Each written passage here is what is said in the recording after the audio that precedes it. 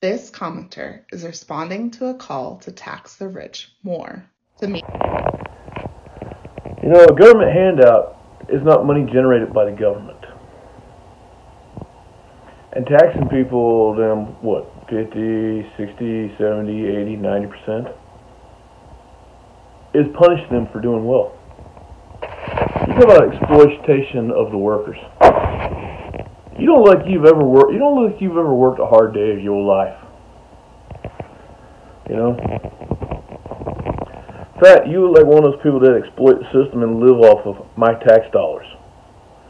See, the thing is, you think the Walton family don't have a bypass system? And it's funny is Bernie Sanders is a millionaire. Nancy Pelosi's a millionaire. Joe Biden's a millionaire. The thing is, all these little tax things you idiots keep damn talking about is going to come out of the middle class. I pay enough in taxes. I pay more than enough in taxes.